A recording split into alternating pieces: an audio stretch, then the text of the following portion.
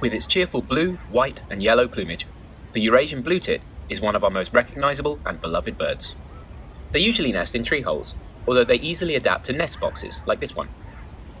At Brockwell Park Community Greenhouses in South London, we've got our own bird box up in a sycamore tree. It has a camera inside, part of our Windows to Nature project, and in spring of 2021, we already have a resident. In the bird box, this mama bluetit has laid a clutch of 5 eggs. Normally the male bluetit would help her raise the brood, but this mother is having to do it alone. She's going to have her work cut out for her. Bluetits prefer insects and spiders to eat, but will happily feast on seeds, nuts, and other high-calorie foods that humans leave around. It's near the end of May in the bird box, and the first of the eggs has hatched. The mother bluetit will be kept busy bringing food to her chicks.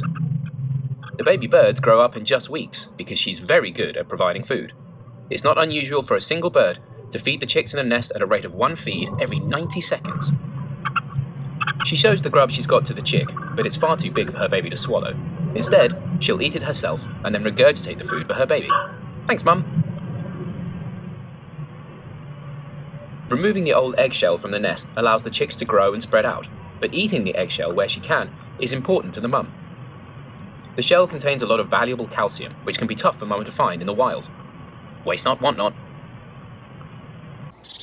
Bluetits are agile and acrobatic flyers, and excellent tree grippers and climbers. A couple of days later, and we can see that 4 out of the 5 eggs have hatched. Now the mother has 4 mouths to feed. They're very cute, but completely helpless, relying totally on their mother. What a workload.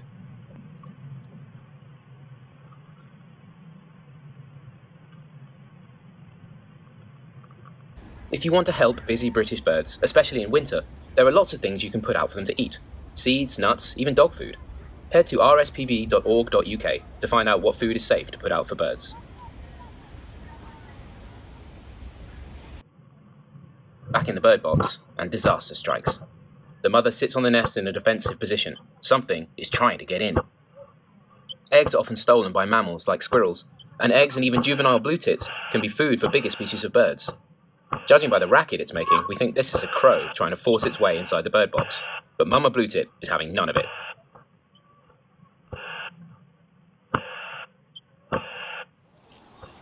The survival rates for bluetits in their first year is less than 2 in 5. Of the 4 eggs that hatched in the nest, only 2 chicks will survive to fledge. Those 2 surviving birds are noisy and full of personality, but until they leave the nest and start hunting on their own, they're still totally dependent on Mum.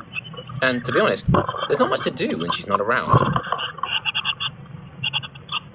By the middle of June, the bolder of the 2 chicks is ready to leave the nest. There's just time to have a last look around the only home they've ever known, and a last little nudge at their sibling, and then it's time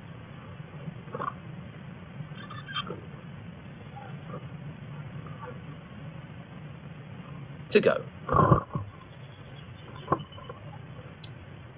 The remaining bird is almost ready, but not quite yet.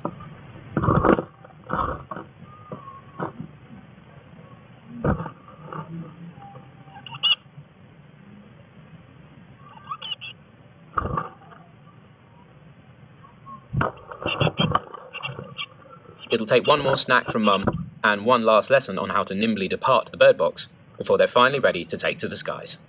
Come on, buddy, you can do it.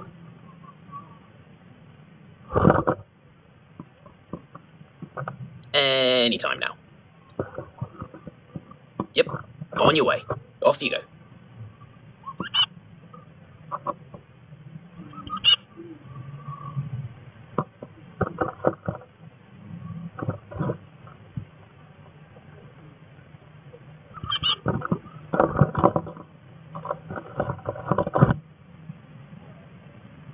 And just like that, the nest is empty.